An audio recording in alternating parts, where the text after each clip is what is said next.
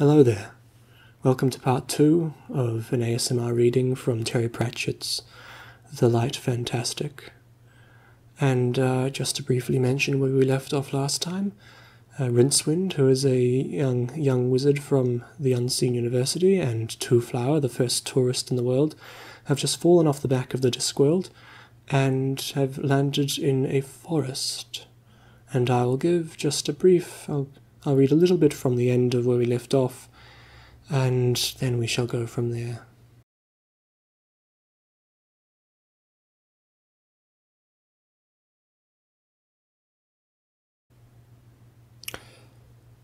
The day lengthened. There was no sound but the murmur of nasty little stinging insects, the occasional crackling of a falling branch, and the whispering of the trees discussing religion and the trouble with squirrels. Rincewind began to feel very lonely. He imagined himself living in the woods forever, sleeping on leaves and eating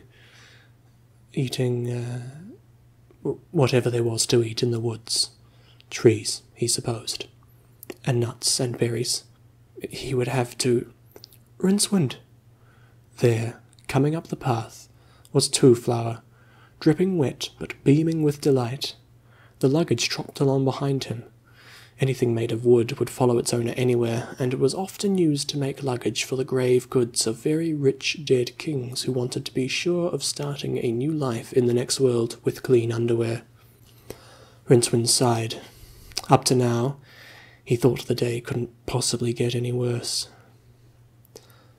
It began to rain, a particularly wet and cold rain. Rincewind and Twoflower sat under a tree and watched it. Rincewind? Why are we here? Well, some say that the creator of the universe made the disk and everything in it. Others say that it's all a very complicated story involving the testicles of a sky god and the milk of a celestial cow, and some even hold that we're all just due to some random accretion of probability particles. But if you mean why are we here, as opposed to falling off the disk, I haven't the faintest idea. It's probably all some ghastly mistake. Oh. Do you think there's anything to eat in this forest? Yes, said Winston bitterly. Us. I've got some acorns if you like, said the tree helpfully. They sat in damp silence for the moments.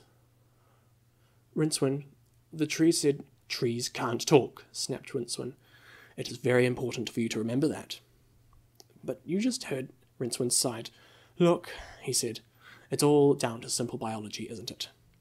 If you're going to talk, you need the right equipment, like lungs and lips and... Vocal cords, said the tree.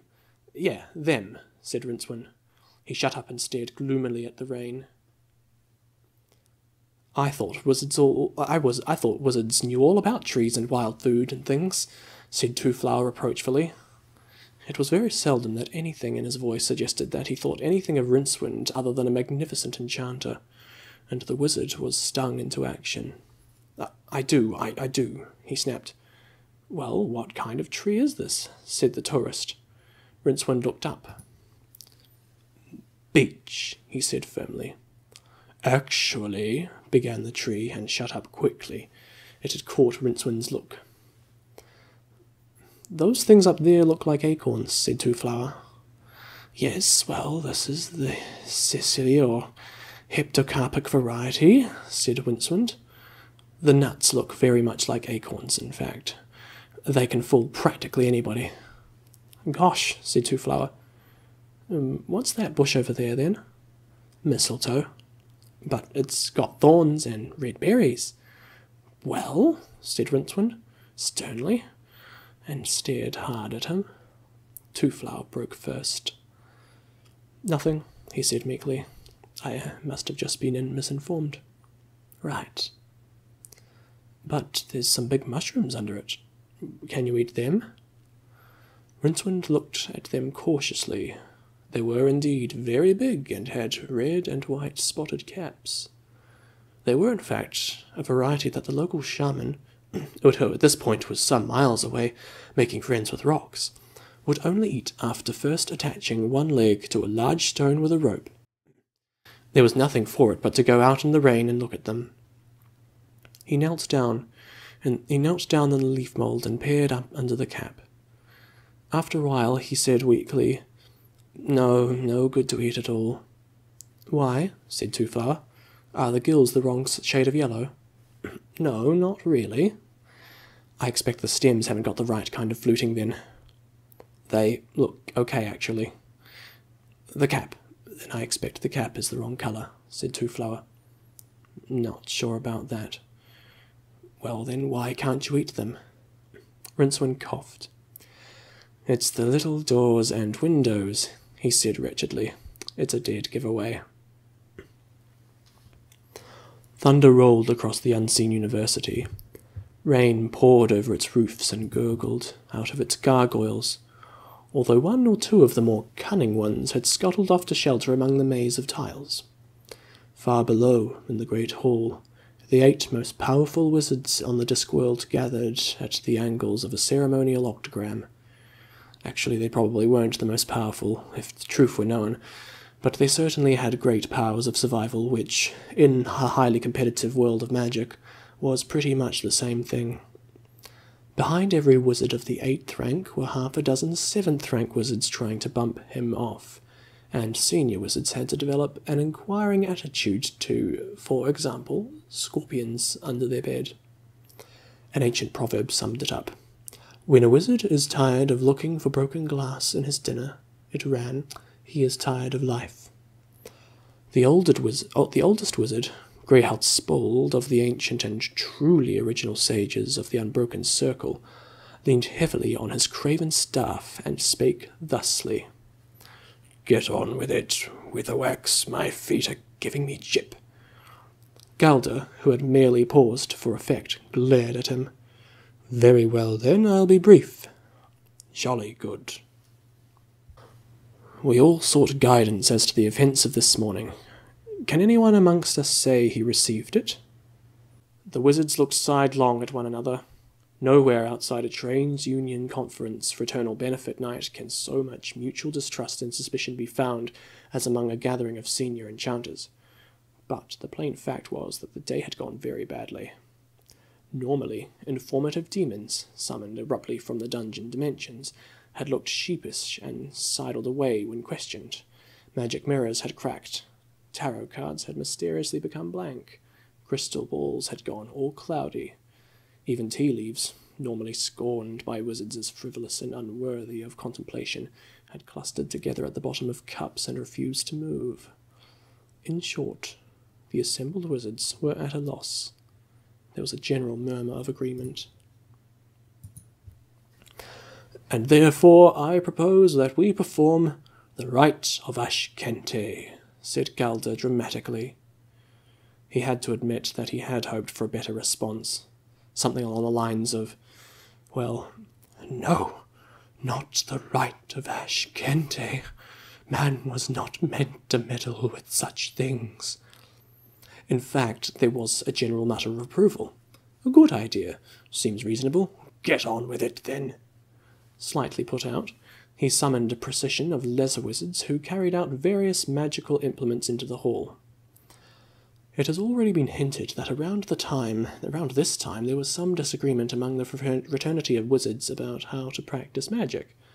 Younger wizards, in particular, went about saying that it was time that the magic started to update its image, and that they should stop mucking around with bits of wax and bone, and put the whole thing on properly organized basis, with research programs and 3-day conventions in good hotels where they could read papers with titles like Wither Geomancy or the Role of the 7 League Boots in a Caring Society. Trimon, for example, hardly ever did any magic these days, but ran the order with hourglass efficiency, and wrote lots of memos that had a big chart on his office wall, covered with coloured blobs and flags and lines that no one else particularly understood, but which looked very impressive. The other type of wizard thought all this was much marsh gas and wouldn't have anything to do with an image unless it was made of wax and had pins stuck to it. The heads of the 8 orders were all of this persuasion. Traditionalists to no mage, and the utensils were heaped around the octagram had a definite no-nonsense occult look about them. Ram's horns, skulls, baroque metalwork, and heavy candles were much in evidence, despite the discovery by younger wizards that the rite of Ashkente could be perfectly performed with 3 small bits of wood and 4 cc of mouse blood. The preparation normally took several hours, but the combined power of the senior wizards shortened it considerably, and, after a mere 40 minutes, Galder chanted the final words of the spell. They hung in front of him for a moment before dissolving. The air in the centre of the octagram shimmered and thickened and suddenly contained a tall, dark figure. Most of it was hidden by a black robe and hood. This was probably just as well. It held a long scythe in one hand, and one couldn't help but notice what should have been fingers were simply white bone. The other skeletal hand held small cubes of cheese and pineapple on a stick. "Well," said Death, in a voice with all the warmth and colour of an iceberg. He caught the wizard's gaze and glanced down at the stick. "I was at a party," he added, a shade reproachfully. "O creature of earth and darkness, we do charge thee to abjure from," began Galder in a firm, commanding voice. Death nodded. Yes, I know all that," he said. "Why have you summoned me?" "It is said that you can see both past and future," said Galder a little sulkily, because the big speech of binding and conjuration was one he rather liked, and people said that he was actually really good at it. "That is absolutely correct." "Then perhaps you could tell us exactly what it is that happened this morning," said Galder. He pulled himself together and added loudly, "I command this by Asmaroth and Jekyll by—" "All right, you've made your point," said Death. "What precisely is it you wish to know?" "Quite a lot of things happened this morning. People were born, people died, all the trees grew a bit taller, ripples made interesting patterns on the sea. I mean about the octavo," said Galder cowardly. "That? Oh, that was just a readjustment of reality. I understand the octavo was anxious to lose the 8th spell, not to lose the 8th spell. It was dropping off the disc, apparently." Hold on, said Galder. He scratched his chin. "Are we talking about the one inside the head of Rincewind? Tall, thin man, bit scraggy, the one that he has been carrying around all these years?" "Yes." Galder frowned. It seemed a lot of trouble to go to. Everyone knew that when a wizard died, all the spells in his head would go free, so why bother to save Rincewind? The spell would just float back eventually. Any idea why?" he said, without thinking, and then remembered to himself in time, and added hastily, "By your friend Clark, I do abjure thee." "I wish you wouldn't keep doing that," said Death. "All that I know is that all the spells have to be said together at the next Hogswatch night, or the disc will be destroyed." "Speak up there," demanded Greyhold Spold. "Shut up," said Galder. "Me?" "No, him, daft old—" "I heard that," snapped Spold. "The young people—" He stopped. Death was looking at him thoughtfully, as if he was trying to remember his face. "Look," said Galder. "Just repeat that bit again, will you? The disc will be— what?" "Destroyed," said Death. "Can I go now? I left my drink." "Hang on," said Galder hurriedly. "Bacheliki and Orizon and so forth, what do you mean destroyed?" "It's an ancient prophecy written on the inner walls of the Great Pyramid of Sort. The world destroyed seems quite self-explanatory to me." "That's all you can tell us?" "Yes." "But Hogswatch Night is only 2 months away." "Yes." "At least you can tell us where Rincewind is now." Death shrugged. It was a gesture he was particularly well built for. "The forest of Skund, rimwards of Ramtop Mountains." "What is he doing there?" "Feeling very sorry for himself." "Oh. Now may I go?" Galder nodded distractingly. He had been thinking wistfully of the banishment ritual, which started, "Begone, foul shade," and had some rather impressive passages which he had been practicing. But somehow he couldn't work up any enthusiasm. "Oh, yes," he said. "Thank you, yes." And then, because it's well not to make enemies among the creatures of the night, he added politely, "I hope it's a good party." Jeff didn't answer. He was looking at a spold in the same way that a dog looks at a bone.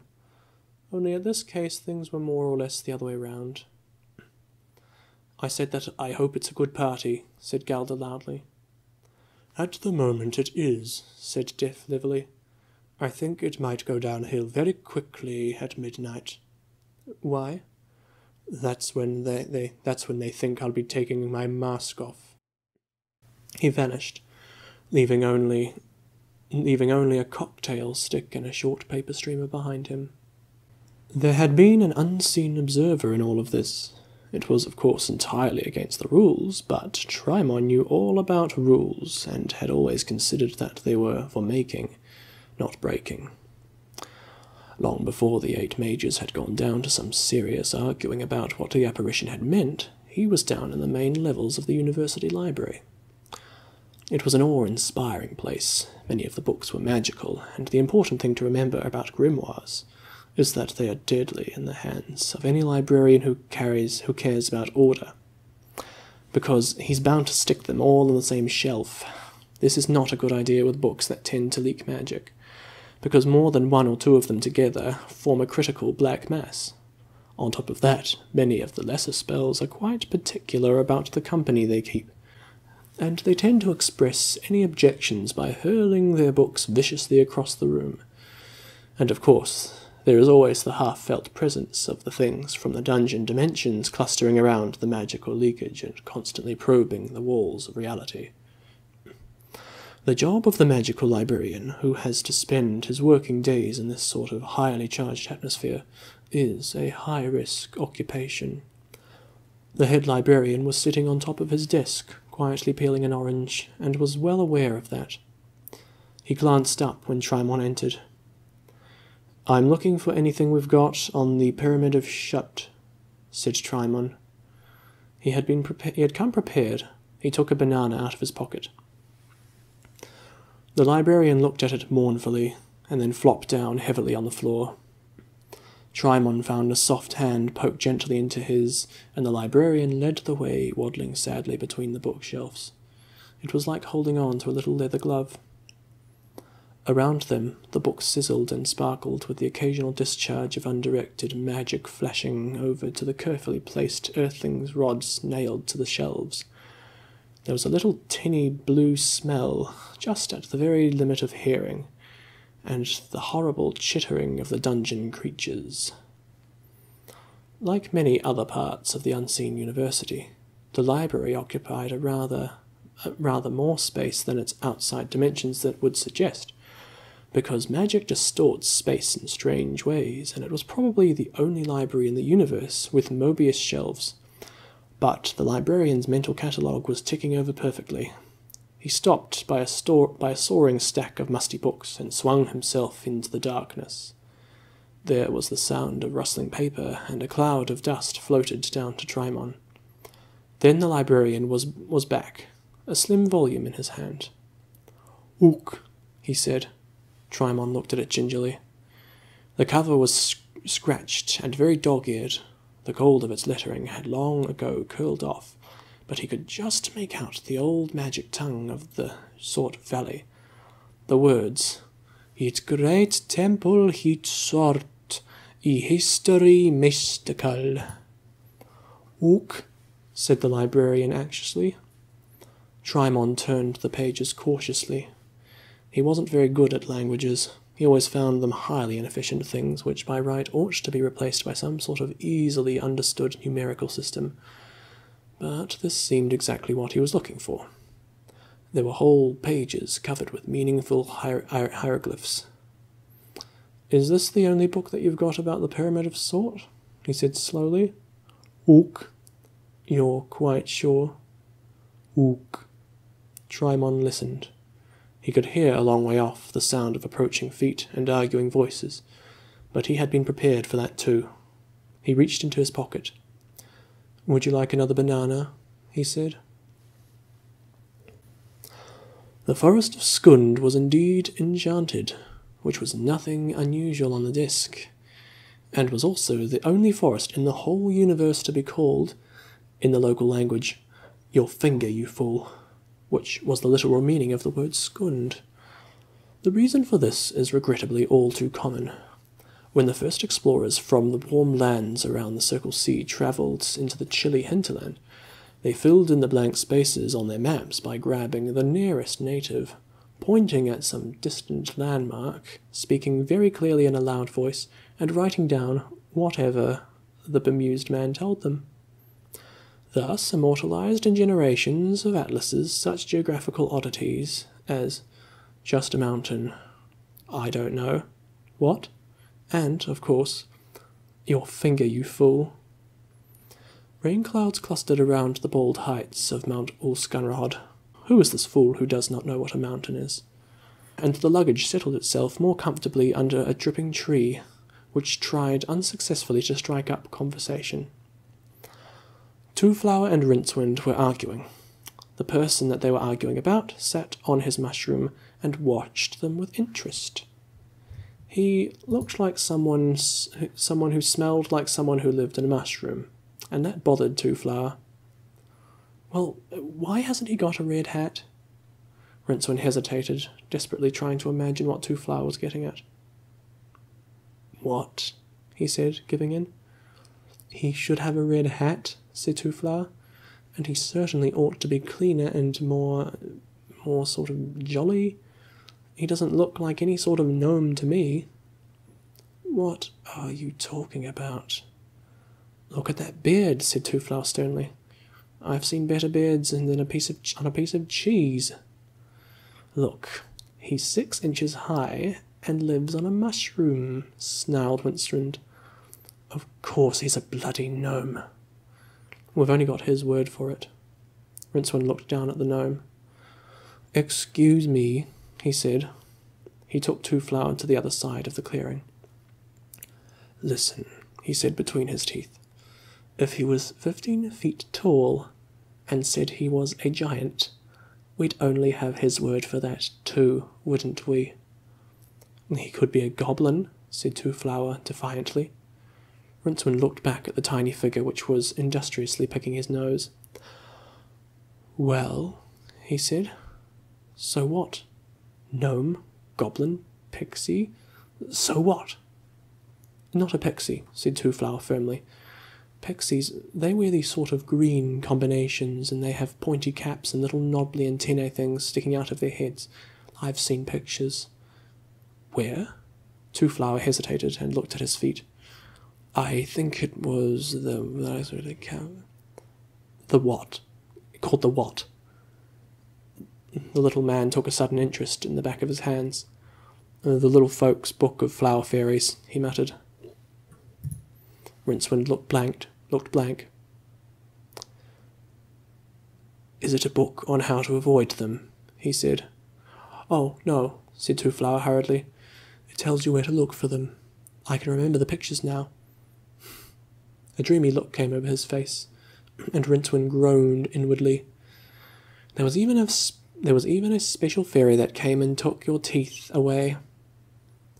"What? Came and pulled your actual teeth?"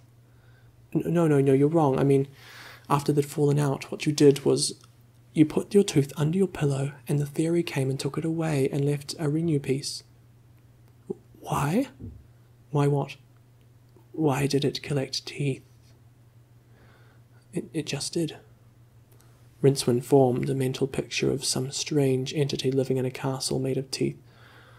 It was the kind of mental picture you tried to forget, unnecessarily. "Ugh," he said.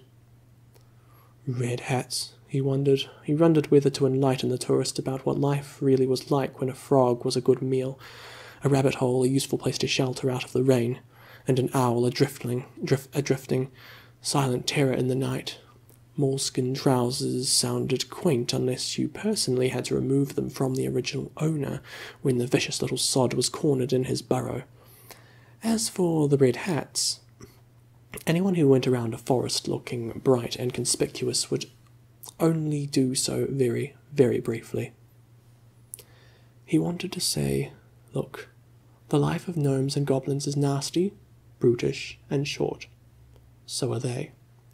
He wanted to say all this, and couldn't, for a man with an itch to see the whole of infinity. Two-Flower never actually moved outside his own head. Telling him the truth would be like kicking a spaniel. "What?" said a voice by his foot. He looked down. The gnome, who had introduced himself as Swires, looked up. Rincewind had a good ear for languages. The gnome had just said, "I've got some newt sorbet left from yesterday." "Sounds wonderful," said Rincewind. Swires gave him another prod in the ankle. "The other bigger. Is he all right?" he said solicitously. "He's just suffering from reality shock," said Rincewind. "You haven't got a red hat by any chance?" "What?" "Just a thought." "I know there's some food for beggars," said the gnome, "and shelter too. It's not far." Rincewind looked at the lowering sky. The daylight was draining out of the landscape, and the clouds looked as if they heard about snow and were considering the idea. Of course, people who lived in the mushrooms could not necessarily be trusted, but right now a tramp baited with a hot meal and clean sheets would have had the wizard hammering to get in. They set off. Another few seconds later, the luggage got carefully to its feet and started to follow. Psst. It turned around carefully, little legs moving in a complicated pattern, and appeared to look up. "Is it good being joinery?" said the tree anxiously. "Did it hurt?" The luggage seemed to think about this. Every brass handle, every knothole radiated extreme concentration. Then it shrugged its lid and walked away. The tree sighed and shook a few dead leaves out of its twigs. The cottage was small, tumble-down, and as ornate as a doily. Some mad whittler had got to work on it, Rincewind decided, and had created terrible havoc before he could be dragged away. Every door, every shutter had its clusters of wooden grapes and half-moon cutouts, and there were massed outbreaks of fretwork pine cones all over the walls. He had expected a giant cuckoo to come hurtling out of an upper window. What he also noticed was that the characteristic greasy feeling in the air, tiny green and purple sparkles flashed from his fingernails. "Strong magical field," he muttered. 100 millithams at least. "There's magic all over the place," said Swires. "An old witch used to live round here. She went a long time ago, but the magic still keeps the house going." "Here, there's something odd about that door," said Two-Flower. "Why should a house need magic to keep it going?" said Rincewind. Two-Flower touched the wall gingerly. "It's all sticky." "Nougat," said Swires. "Good grief! A real gingerbread cottage? Rincewind, a real—" Rincewind nodded glumly. "Yeah, the confectionery school of architecture," he said. "It's never caught on." He looked suspiciously at the licorice door-knocker. "It sort of regenerates," said Swires. "Marvellous, really. You just don't get this sort of place nowadays. You just can't get the gingerbread." "Really?" said Rincewind gloomily. "Come on in," said the gnome, "but mind the doormat." "Why?" "Candy floss." The great disk spun slowly under its toiling sun, and daylight pulled into its hollow and finally drained away as night fell. In his chilly room in the unseen university, Triamon pored over the book, his lips moving as his finger traced the unfamiliar ancient script. He read that the Great Pyramid of Sort, now long vanished, was made of 1,003,010 limestone blocks.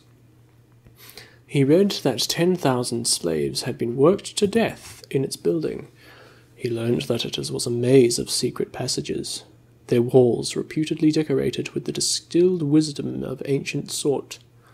He read that its height plus its length divided by half its width equals to exactly 1.6758363, or precisely 1,237.9871257 times the difference between the distance to the sun and the weight of a small orange. He learned that 60 years had been devoted entirely to its construction. It all seemed, he thought, to be rather a lot of trouble to go through just as sharp as a razor blade. And in the forest of Skund, Two Flower and Rincewind settled down to a meal of gingerbread mantelpiece and thought longingly of pickled onions. And far away, but set as it were in a collision course, the greatest hero of the disc ever produced rolled himself a cigarette, entirely unaware of the role that laid in store for him. It was quite an interesting tailor-made that he twirled expertly between his fingers, because, like many of the wandering wizards from whom he'd picked up the art, he was in the habit of saving dog-ins in a leather bag and rolling them into fresh smokes. The implacable law of averages therefore dictated that some of that tobacco had been smoked almost continuously for many years now. The thing he was trying to unsuccessfully light, you could have coated rods with it. So great was the reputation of this person that a group of nomadic barbarian horsemen had respectfully invited him to join them as they sat around a horse-toad fire. The nomads of the hub regions usually migrated rimwards for the winter, and these were part of a tribe who pitched their felt tents in the sweltering heat wave of a mere -3 degrees, and were going around with peeling noses and complaining about heat stroke. The barbarian chieftain said, "What, then, are the greatest things that a man may find in life?" This is the sort of thing you're supposed to say into a maintained step cred in barbarian circles. The man on his right thoughtfully drank his cocktails of mare milk and snowcat blood, and spoke thus. The crisp horizon of the steep wind, the wind in your hair, a fresh horse under you. The man on his left said, The cry of the white eagle in the heights, the fall of snow in forest, a true arrow in your bow. The chieftain nodded and said, Surely it is the sight of your enemy slain, the humiliation of his tribe, and the lamentation of his women. There was a general murmur of whiskery approval around this outrageous display. Then the chieftain turned respectfully to his guest, a small figure, carefully warming his chilblains by the fire, and said, But our guest, whose name is legend, must tell us truly, what are they that a man may call the greatest things in life? The guest paused in the middle of another unsuccessful attempt to light up. What say? He said toothlessly. I said, what are the things that a man may call the greatest things in life? The warriors leaned closer. This should be worth hearing. The guest thought long and hard, and then said, with deliberation, Hot water, good dentistry, and soft lavatory paper. Brilliant octarine light flared in the forge.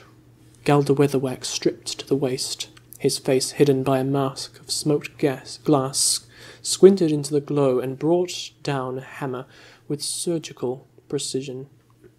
The magic squealed and writhed in the tongs, but still he worked it, drawing it into a line of agonized fire. A floorboard creaked. Galder had spent many hours tuning them, always a wise precaution with an ambitious assistant who walked like a cat. D-flat. That meant that he was just to the right of the door. Ah, Trymon, he said, without turning, and noted with some satisfaction the faint indrawing of breath behind him. Good of you to come. Shut the door, will you?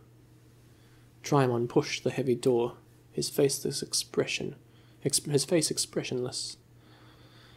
On the high shelf above him, the various bottles The bottled impossibilities wallowed in their pickled jars and watched him with interest. Like all wizards' workshops, the place looked as though a taxidermist had dropped his stock in a foundry and then had a fight with a maddened glassblower, braining a passing crocodile in the process. It hung from the ceiling and smelt strongly of camphor. There were lamps and rings that Triamon itched to rub, and mirrors that looked as though they could repay a second glance. A pair of 7-league boots stirred restlessly in a cage. A whole library of grimoires, not of course as powerful as the octavo, but still heavy with spells, creaked and rattled their chains as they sensed the wizard's covetous glance on them. The naked power of it all stirred him as nothing else could, but he deplored the scruffiness and Galder's sense of theatre. For example, he happened to know that the green liquid bubbling in the mysteriously through a maze of contorted pipework on one of the benches was just green dye with soap in it because he'd bribed one of the servants. One day he thought, it's all going to go. Starting with that bloody alligator. His knuckles whitened. Well now, said Galder cheerfully, hanging up his apron and sitting back in the chair with the lion paw arms and the duck legs. You sent me this meme thing? Triamon shrugged.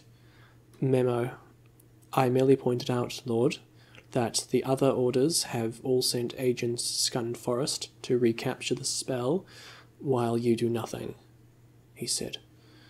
No doubt you will reveal your reasons in good time. Your faith shames me, said Galder. The wizard who captured the spell will bring great honour on himself and his order, said Triamon. The others have used boots and all manner of elsewhere spells. What do you propose using, Master? Did I detect a hint of sarcasm in there? Absolutely not, Master. Not even a smidgen? Not even the merest smidgen, Master. Good. Because I don't propose to go. Galder reached down and picked up an ancient book. He mumbled a command and it creaked open. A bookmark suspiciously like a tongue flicked back into the binding. He fumbled down beside his cushion and produced a little leather bag of tobacco and a pipe the size of an incinerator. With all the skill of a terminal nicotine addict, he rubbed a nut of tobacco between his hands and tapped it into the bowl. He snapped his fingers, and fire flared. He sucked deep, sighed with satisfaction, looked up. Still here, Triamon? You summoned me, Master, said Triamon levelly. At least, that's what his voice said. Deep in his grey eyes was the faintest glitter that he had a list of every slight, every patronising twinkle, every gentle reproof, every knowing glance, and for every single one of Galder's living brain was going to spend a year in acid.